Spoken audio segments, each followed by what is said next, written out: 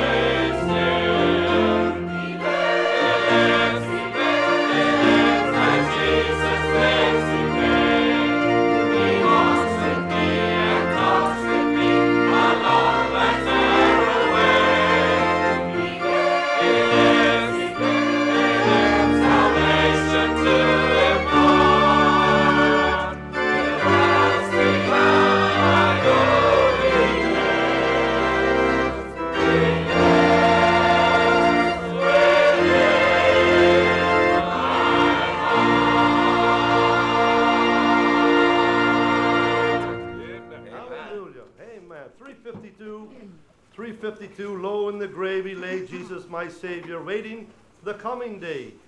Jesus, my Lord, up from the grave, He arose with a mighty triumph over His foes. Number 352.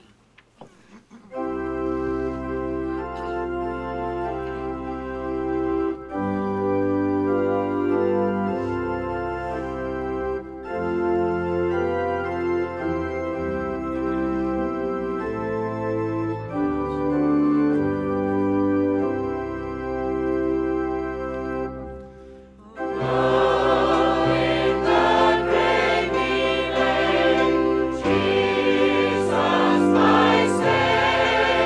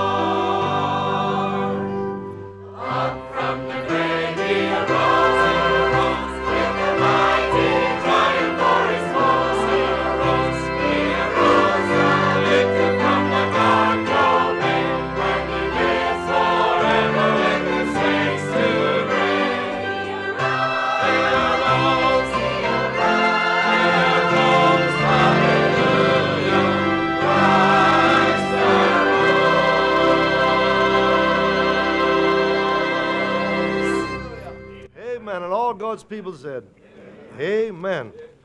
Hallelujah. Thank you so much for that good singing. Shall we look to the Lord in prayer? Our Father in heaven, we're so thankful today that our Savior arose, triumphant over death, hell, and the grave. And what a privilege it is to celebrate the resurrection of the Lord Jesus Christ. Father, as we think back of many, many years ago when your Son went to that cross and he suffered, bled, and died that we might have eternal life. And we're so thankful that he came with one purpose in mind, was that to go to that cross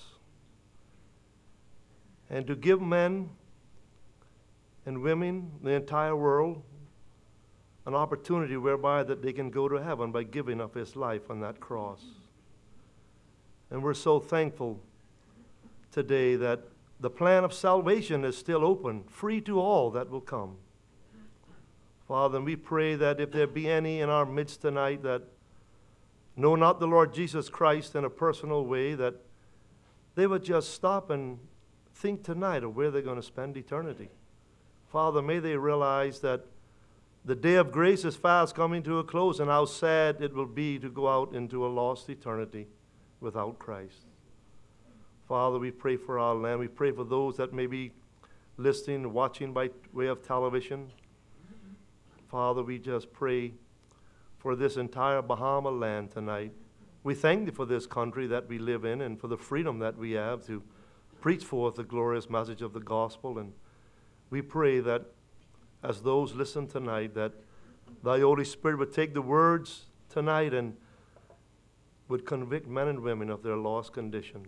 Bless Brother Nate as he comes, Father, and in a little while to bring forth a message for thee. And we pray that you'll give him the liberty and freedom that he needs tonight. And we pray that thy Holy Spirit would convict men and women of their lost condition, Father, that they will make this night their night before it be forever too late. We just pray that you will continue to bless each face of this service, the singing, special selections, Father, those that will be taking part in any way. And we give thee thanks and praise for thy goodness to us and being with us throughout another day. And as we continue to celebrate the resurrection of the Lord Jesus Christ, may our hearts be overwhelmed and rejoice in what the Lord Jesus Christ did for us many, many years ago. Bless us now as we further wait in thy presence, praying that thy name will be magnified and glorified tonight, for we ask it in the precious name of the Lord Jesus Christ. Amen. Like I said, it's so good to see everybody here tonight. And again, a challenge to those that will be watching by way of television, as this service will be rebroadcast later on. We trust you'll stay tuned and listen tonight, and you too will be encouraged and blessed. And if you're unsaved, that this will be the time when you turn to the Lord Jesus Christ while you have time and opportunity. Right now, we're going to be favored with a few selections. The first one is a duet, "The Old Rugged Cross Made a Difference," followed by "Firm Foundation, Because He Lives."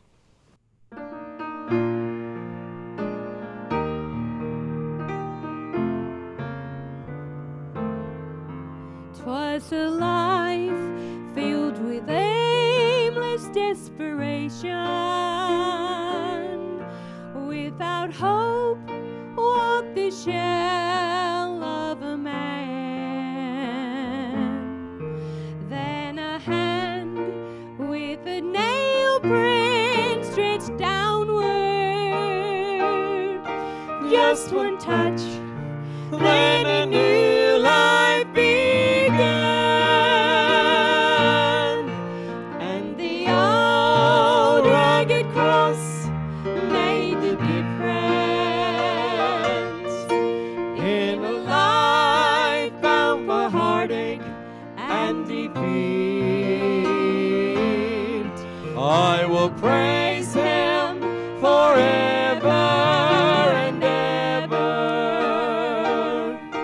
for the cross made the difference for me.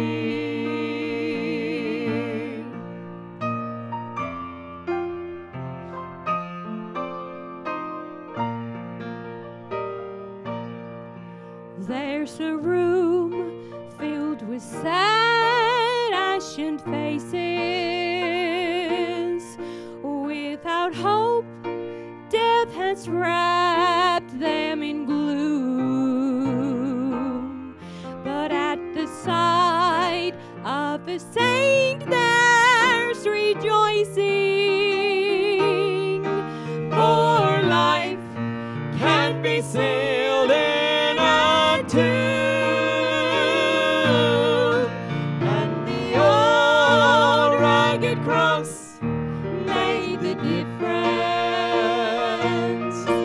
in a life bound for heartache and defeat. I will praise Him forever and ever, for the cross made the difference for me. I will praise Him forever and ever, for the cross made the difference for me. Difference for me.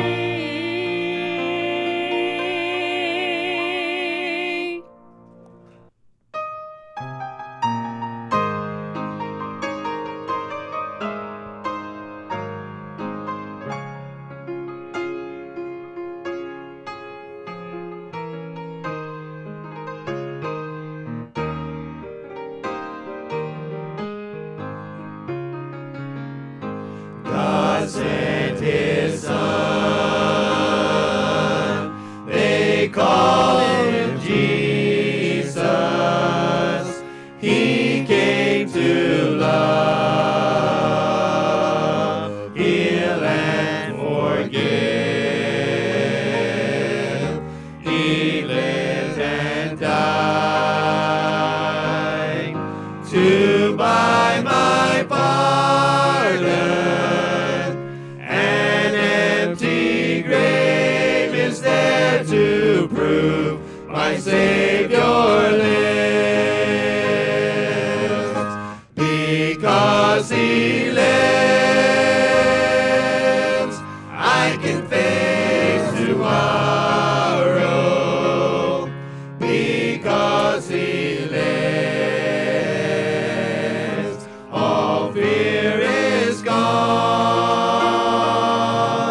Because I know He holds the future, and life is worth the living just because He lives. This song was written back in 1970 by Bill and Gloria Gaither, who wrote over 700 songs, but this one came at a tough time in their life. See, it was a time when they had just gone through a lot of disease. Bill was coming through mono, and there were wars and rumors of wars going on. This was a time when God is Dead was being promoted in the classrooms. And this was a time when things seemed to be going completely counter-scriptural. Sounds like a lot today. And it was at that point that Bill and Gloria heard the news that they were expecting a child. And one of their first thoughts about this child was, how can we bring a kid into this world, into this wicked, perverse world? And the thought came to their heart, because He lives. And it's this second verse that they wrote in response to this news.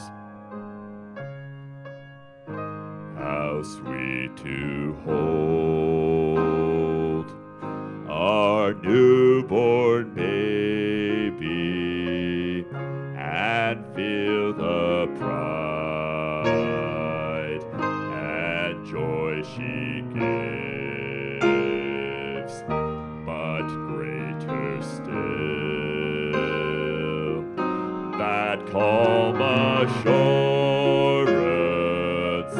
this child can face uncertain days because He lives. And then one day I'll cross the river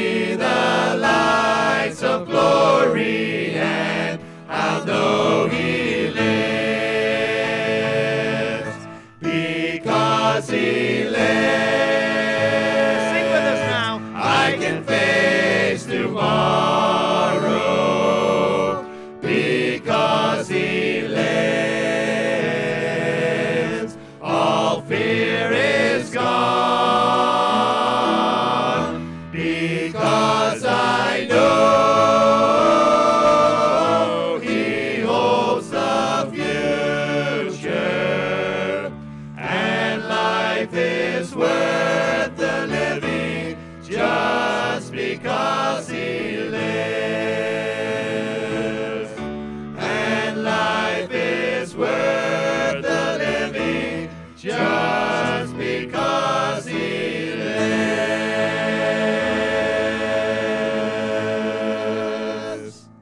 Thank you so much, Bill and Caleb, for that wonderful duet, and also Firm Foundation, because he lives. Life is worth the living just because he lives. Hallelujah, what a Savior we serve. Choir's coming now with their last selection for the evening, Day 3.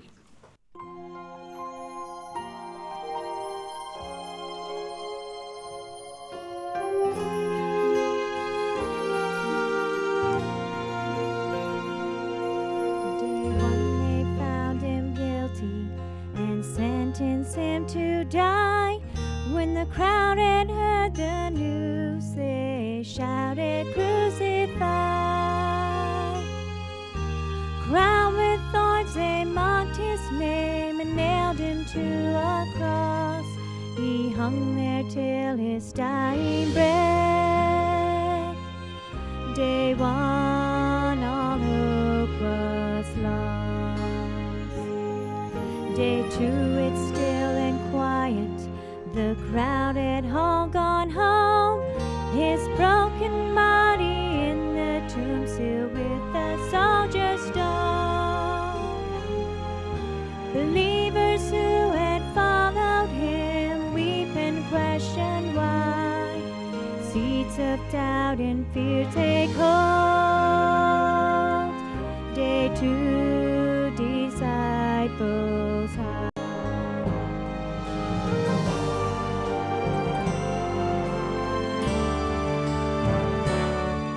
Day 3, his body's missing. The stone was rolled away. An angel of the Lord appeared when the women came. Trembling out of fear and joy, amazed at what they find, they quickly run to spread the word. Day 3, he is alive.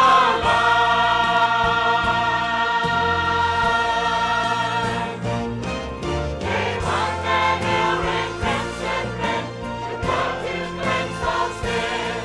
Day 2 reminds us to keep the faith when the doubt set in.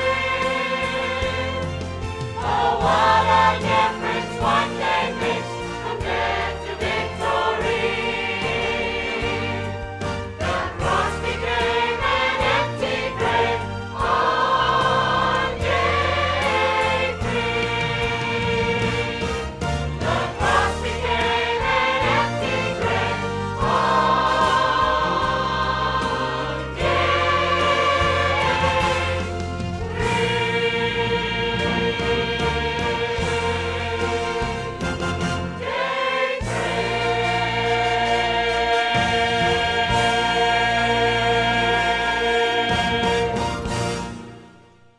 It's just so good to be here, so good to see you here tonight, and for taking the time to be with us.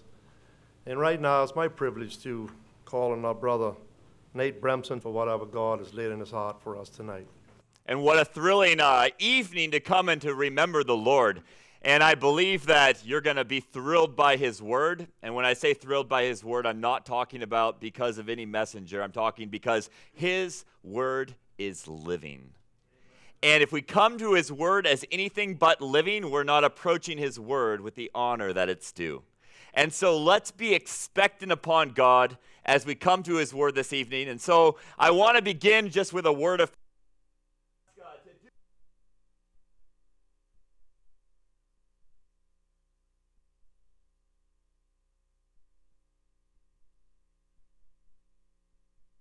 let's the Holy Spirit just focus on you. It would be very easy to think about the person sitting next to you.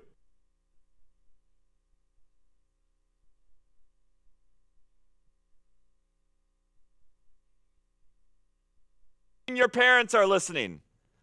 But I want to suggest to you that God wants to speak to you this evening. And if that's the case, then we know He's going to change your life. So let's pray that this would happen. And as I pray, I want you to just talk to the Lord and ask him to have his way in you tonight. Heavenly Father, we come before you and we ask you to work. And the reason for there's no power.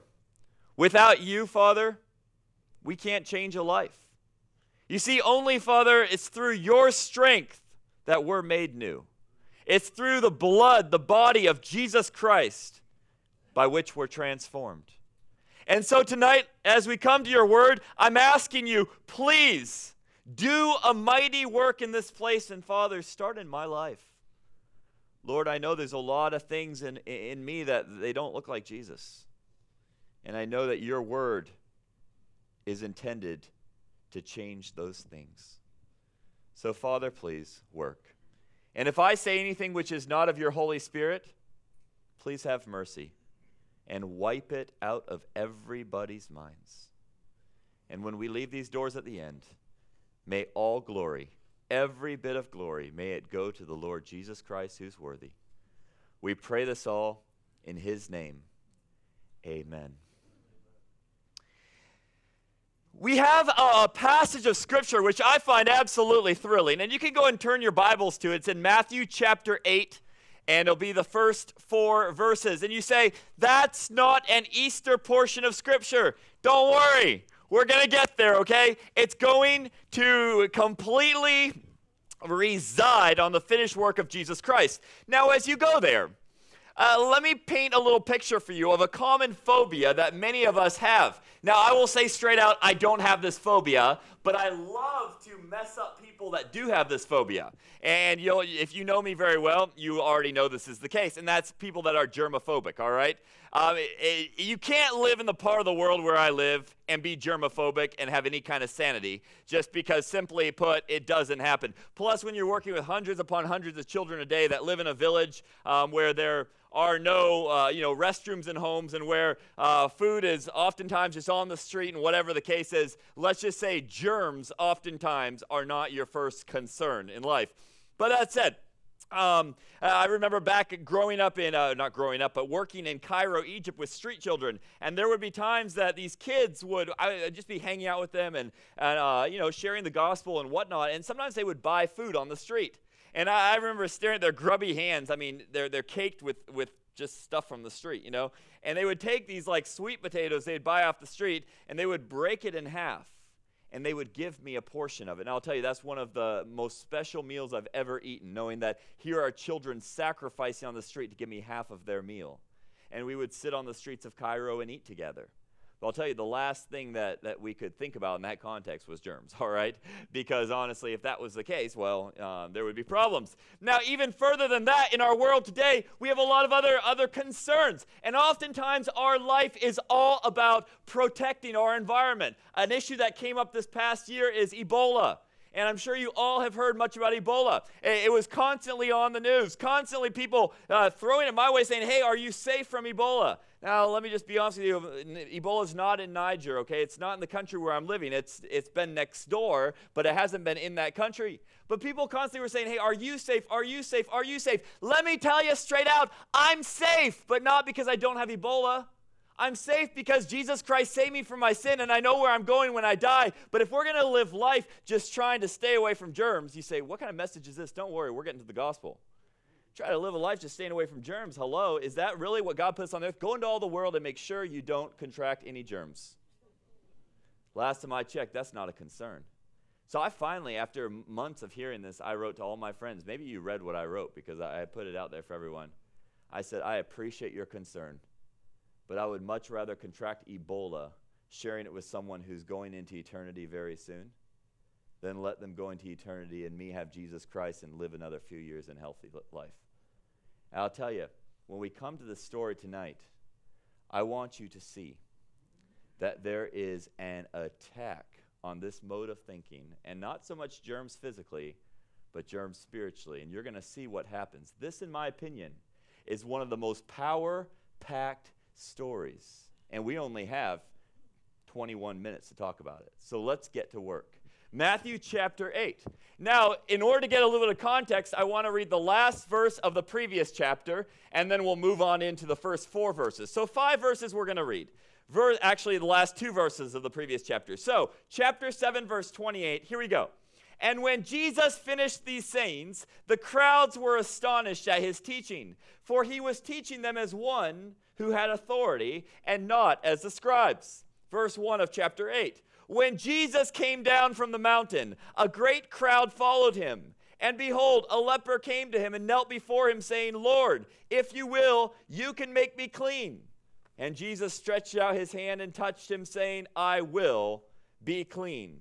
And immediately his leprosy was cleansed. And Jesus said to him, see that you say nothing to anyone, but go, show yourself to the priest, and offer the gift that Moses commanded for a proof to them. Let's start off by just understanding what's going on in this story. The first thing I want you to see is the place that this takes place. The place of this story. What does it say? Jesus just finished a message, and we know what that message is. It's called the Sermon on the Mount, oftentimes coined by, I think, St. Augustine many years ago. The Sermon on the Mount. Now, in that sermon, what did Jesus say over and over and over? Obviously, he said a lot of things, but what did he say over and over and over? He said, you have heard that it was said to you, but I say to you. In other words, he was quoting the law of Moses, right? And then he'd say, now that's the law of Moses, but Clarence, there's more. I say to you this. Now, he says all these things. He reiterates the law. He sets the stage, and then he comes down from the mountain. Now, I want you guys to think back in your minds about what Jesus is, let's say, replaying. Because a Jewish revolutionary would usually give his speeches in the mountains, okay? This was a very common principle. Why? Because if it was in the mountains, then people wouldn't come and find him easily, and he would usually be somewhat safe. And then in the process, crowds could gather, and then they would come down from the mountains, and they would take action. Got it? So Jesus is coming down from the mountain. He's ready for action. Well, I want you to see what his first action is when he comes down from the mountain. Does he go into the synagogue and preach? Does he go and make some public statement that causes a stir? No, he comes down from the mountain and he encounters a certain individual who has leprosy. Now, hold all that in your minds for a second. Go back to the first lawgiver. Who was the first lawgiver? Moses, right? Now, when Moses gave the law in Exodus chapter 20 all the way to chapter 30, when God gave the law to Moses more appropriately, in Exodus chapter 32, Moses comes down from the mountain. Now, when Moses comes down from the mountain, do you guys remember what he found? He found the children of Israel disobeying, right? And what did they do? They had built a golden calf. And when Moses saw that golden calf, he was angry, and we know he broke the stones the commandments were on, and then God wanted just to destroy the people, and Moses pleaded for them. You can read all this in Exodus 32, verses 7 to 20. But in verse 20, it's very interesting. Very interesting. This is appropriate for Easter. In verse 20, you know what happens in Exodus 32? It says that they ground up the statue and they drank it. Do we teach that in Sunday school? Not very often. They ground it up and they drank it. They had to drink their very sin. Do you get that? They had to drink their very sin. I want you to hold on to that thought because, my friends, tonight I got good news for you. You don't have to drink your sin. But the very symbol of their sin, that golden calf, they drank that night. But now we come to Jesus, the second lawgiver. He comes down off a mountain having just given his law. And let me tell you, his law damns us as well because we can't keep the things he said in Matthew chapter 5 to 7.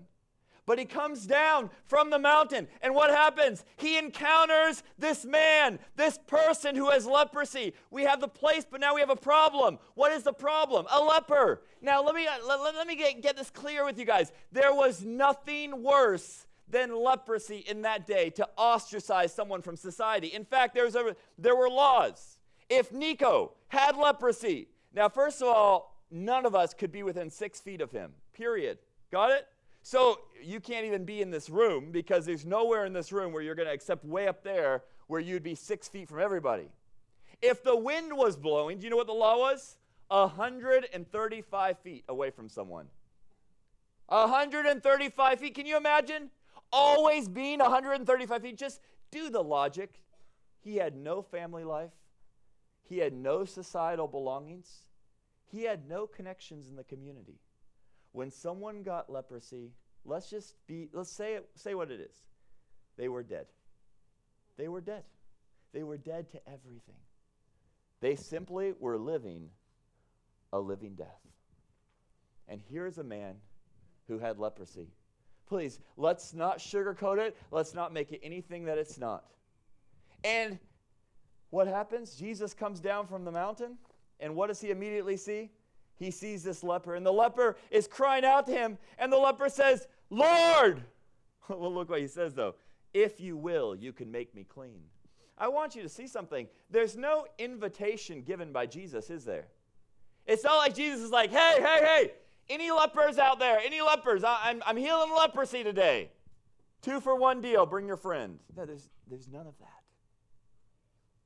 But this leper has heard about Jesus. He's heard about the other healings that went on. He's heard about the power. And I want you to see in a second, he hasn't just heard about Jesus, he knows who Jesus is.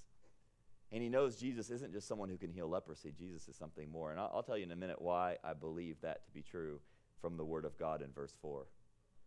But we see him right away. He says, Lord, if you're willing, you can make me clean. And this is his plea. But notice his actions. What's the first thing? He does 3 things. Look at his worship. Look at this man's worship. What's his worship? His worship is he knelt before him. He knelt. Now, if you kneel before like a non-God in Scripture, what will they say to you? They say, get up, don't worship me. If you knelt before an angel, they would say, no, don't worship me. I'm an angel just sent from God. But notice, this man kneels and worships, and Jesus doesn't say, hey, stop worshiping. Because this man recognizes who Jesus is. Look at his worship. But I want to get to maybe what's one of the most thrilling parts of this whole story. I want you to see his words. What are his words? His words are these. He says, if you will, you can make me clean. Okay, notice what he didn't say. He didn't say, if you can, will you make me clean? He didn't say that, did he? There's nothing about if Jesus can. Do you recognize here in this passage, this is not about the power of God. God can make him clean. He knew that Jesus Christ was more than a prophet. He knew that Jesus Christ was more than a good man. He knew that Jesus Christ was God. And he didn't say, if you can. He said, if you will. If you want to, you can make me clean. I've got amazing news tonight for you.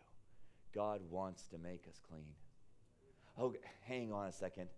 Because I think a lot of us have more trouble believing in a loving God than in a powerful God. I really think so. I think if we're honest with ourselves, I could ask most of you, you believe God's all-powerful? You'll say yes all day. Do you believe God's all-powerful? Yes. Do you believe God's all-powerful? Yes. I don't think we struggle with that in this room. I don't think so. I think you guys really believe God's all-powerful, and I know I do. Oh, but we struggle with the love of God. We say, if you will, you can make me clean. Guys, God's more willing to make you clean than you are to be clean. You know how I know that? I see a middle cross. I see a cross where Jesus Christ paid everything for you. If you ever doubt the love of God, look at the cross. I don't know what you're dealing with in your life, but I'll tell you, it's nothing compared to what Christ paid for you. Nothing. It's not even worth talking about.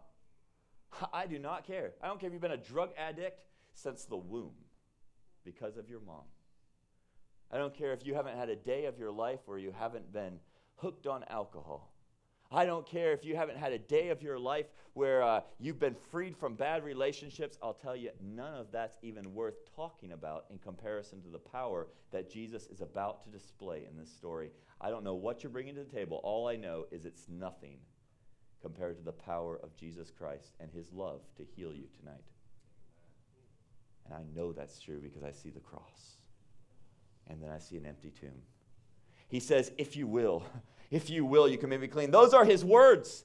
Do you remember back in Naaman? Naaman got leprosy in 2 Kings chapter 5. And when Naaman got leprosy, what did Naaman get? He heard there's a prophet in Israel that can heal you, right? And so he writes a letter, but he doesn't send it to the prophet, does he? He sends it to the king, and that ticks the king off. Because what does the king say? What's the first thing? He says, am I God? In other words, you're writing me about leprosy? Like I can do anything about this disease? Jesus doesn't say that, does he? When he's asked, hey, if you will, you can make me clean. I love Jesus' response, so simple. We're going to come back to this person because we want to look at his worship and his words. There's one more thing we want to look at, but not yet. I want you to see Jesus' response. What does Jesus say? He says, I will be clean. I will be clean. Something happened here. Look further. Don't miss this. If you're sleeping, wake up, and then you can go back to sleep later. Look at this. It says, Jesus stretched out his hand. What does it say? And touched him. What just went on? The Son of God came and he touched him. You say, why are you getting so excited about this? You're going to get excited about this too in just a minute. He could have said, hey, leper, I'm still 6 feet away from you. Just to, keep the law good and all this. Be cleansed. He didn't. Jesus doesn't have to touch to heal. The next story he speaks and the guy's healed. But he chooses to touch. And I want to suggest a crazy, powerful thing to each one of you tonight. See, Jesus was showing there's a new power in town. And watch this. Up until this point in all of history, every single day of history, up until this point, if somebody took their hand and they touched a leper, anytime they touched a leper, what happened? Every time they were made unclean. Did you get that? Every single time. But I want you to see something happens in this passage. For the first time, we see a leper touched. And what happened? There was a greater contagion in town. There was something more contagious than leprosy. And it's the healing power of my Jesus. You get that? He came and he touched the most serious illness that existed on earth. And the second he touched it, that man's leprosy was gone because something more powerful than leprosy had come to town. I know you're just reading the story in your scriptures, but do you see the implications of this today? What I want you to see is, I don't know what you're dealing with, but I do know that the power of Jesus Christ is far more powerful than anything you bring into the table. All it takes is his touch, and his touch will heal. But my friends, I'm not so much talking about a physical ailment. Yeah, he can touch that and heal that easily. That's not a big deal. We see people healed very frequently in places. And let me just tell you something about that, lest you get the wrong idea. People know about Jesus because we tell them. And we tell them straight out, Jesus is God.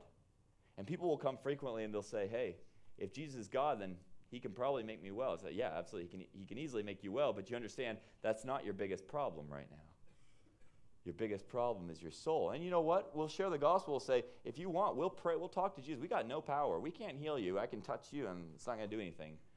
But I can just talk to my Father in heaven, and I can ask him, and he certainly can touch you, and you'll be made well. And they'll say, please do that. I say, you understand who we're talking to, right? The Savior of the world, the one who died for you. And we just give them the gospel. And they say, please. And we'll talk. We don't do anything. We don't raise our voice. We don't make it dramatic. Just talk. Say, God, you know Muhammad right here, and you know what's his problem. And I know he needs to accept Jesus Christ as his Savior most of all, but would you show him your power? Would you show him Jesus is the Son of God? Would you just touch him? I'll tell you, people are healed. That's not a big deal. But there's a big deal in this room tonight. A huge deal. And my friends, I don't intend to sugarcoat anything, and I also don't intend to make it my priority to make friends. I love you, but because I love you, I want to speak truth. And the truth of God's word is that we have been corrupted with a disease far worse than leprosy. Far worse. I know a lot of us don't think that. We think, oh, you know, my sin, whatever, it's bad, but it's not that bad. My friends, your sin will send you to an eternity in hell. And not because God's sending you there, because you're rejecting what he offers you. He says, whosoever will may come. Jesus did say, right? I mentioned this on Tuesday night. Jesus did say that nobody can come to him unless the Father calls him. But what did he say? Or unless the Father draws him. But what does he say a few chapters later? He says, if I am lifted up, I'm going to draw everybody to myself. John chapter 12. And in John 19, we know he was lifted up. My friends, he drew all of you to himself. He called you. He paid for you.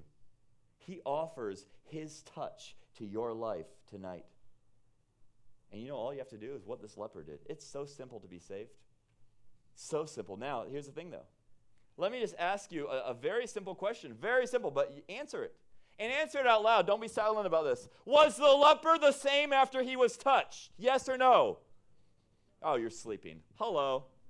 Wake up. Let's try it again. Was the leper the same after he was touched by Jesus?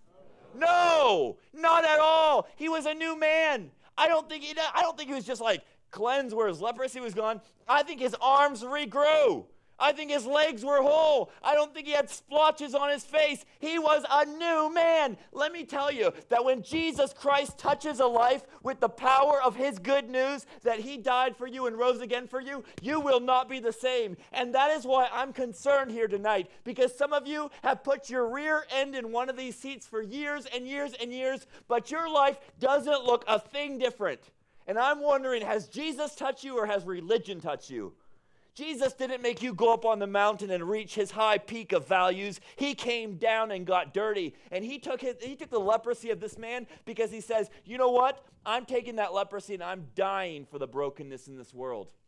It says that he bore our sicknesses and diseases. See, Christ took that for us, my friends. This is not about us doing anything to earn our salvation. This is about us in desperation saying, Jesus, save me. But I'll tell you, don't act like you're bringing anything to the table. You're a leper, condemned to die and distanced from any relationship with God. But Jesus, he loves you. He's more willing than you for you to be saved tonight. I'm serious. Some of you, your pride is going to send you to hell because you are not willing to stand up in front of people that have seen you all their life because you're afraid of what they're going to think. I just want you to look around at somebody and say, seriously, I'm going to go to hell because I care what they think. It might be someone in this room that's over 70 years old that's been here since they were a child. And it might be somebody who's about 5 or 6 years old that needs to be saved tonight. And what is salvation? Salvation is saying, Lord, make me clean. Forgive me. Save me. Just save me. Don't bring anything to the table. Just call upon the name of the Lord Jesus Christ. That's what Easter's all about. Easter's about Jesus won. He won. It's over. The battle is finished. There'll be no more war. You see, the enemy, he's still fighting, but he already lost. And you can have victory tonight in your life. Just say, Jesus, touch me. Jesus, save me. And let me tell you, he's not going to renovate your life. He's going to give you a new life. It's called his life. Let me ask you straight out. Please just be honest. Please be honest with yourself. I'm not asking for a verbal response right now, but you better respond. Have you been made new? Can you point back to that day when Jesus touched you? Do you know without any doubt that you were touched by Jesus? Have you been saved? If tonight is your final night on earth, and we're 2015 now, right? I've already lost 4 close friends this year, all young. The old one was like 36. The rest were younger. They weren't sick before 2015 came around. One of them just tried a gymnastics move, fell on their head, and died right there, 12-year-old. Others on the mission field, random places, got a sickness, gone. Guys, are you really going to risk your eternity by saying, Jesus, I want you to touch me next week? You know what? Some of you are like, I've made professions before. It didn't work.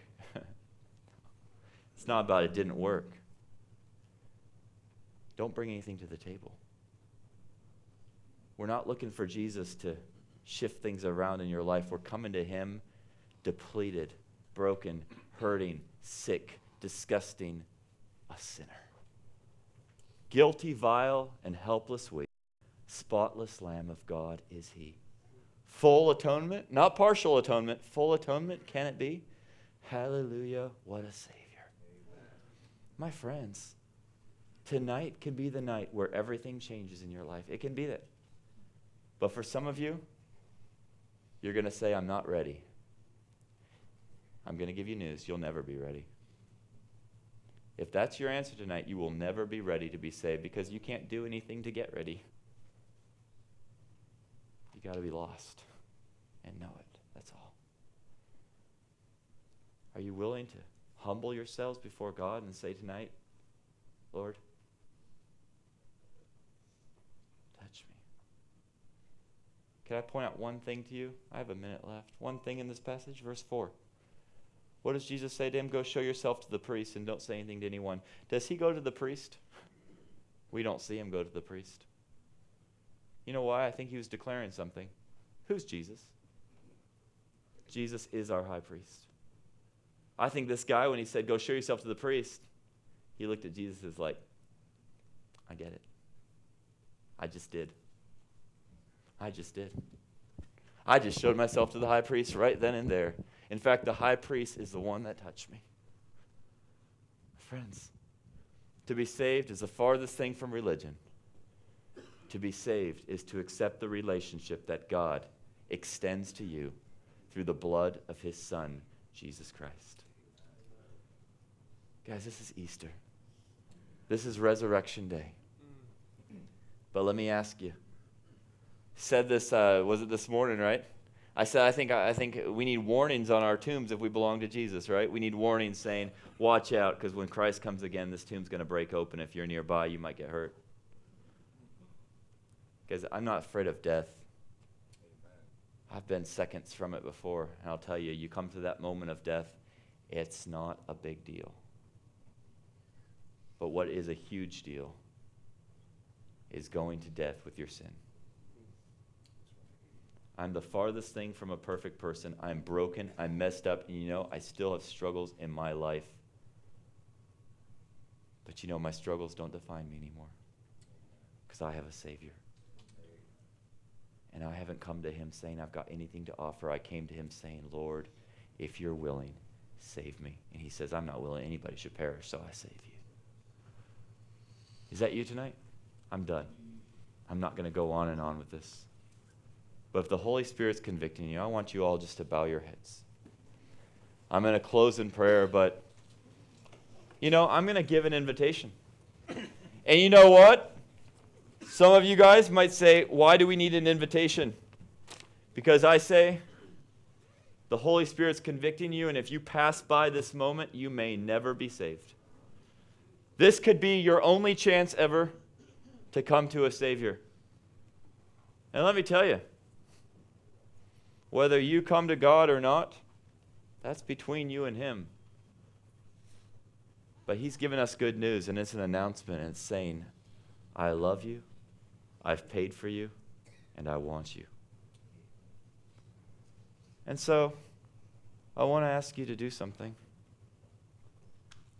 I'm going to pray. But I'm not going to ask you to come forward.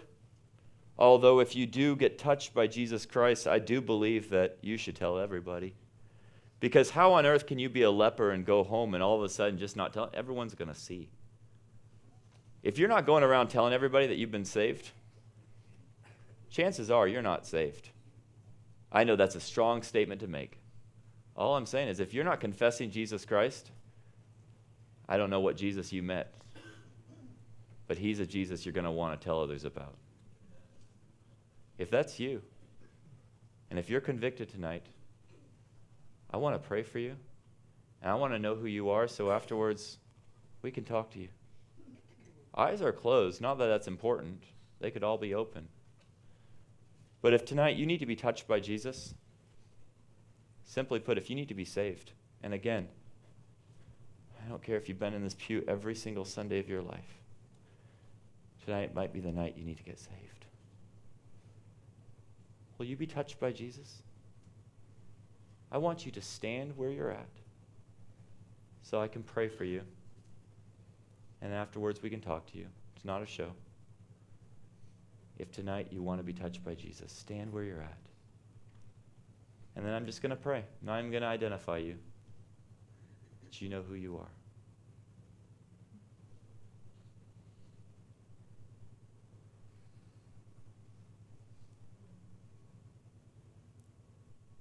Father, you know exactly what you're doing in this place tonight. And you know those who have been convicted. You know those who have yet to be touched by the healing power of Jesus Christ. And Father, nobody in this room can save anybody. We can say magic word. We can't say magic words. We can't do a magic touch. We can't do anything. We're powerless, but you are all powerful. And Father, tonight I believe that you want to save souls to the uttermost. And so I'm praying, Father, whoever it is in this room that has yet to confess you as Savior, that as soon as this is over, they would come and they would give their life to Jesus Christ, who gave his life for them. Thank you for the power that is in Christ. Thank you that you don't make us climb the mountain to your perfection, but you came down to us and you bore our sin, that we might be called sons and daughters of God. I know of nobody on earth more blessed. Do your thing, God. We pray it all for the glory and in the name of Jesus Christ. Amen.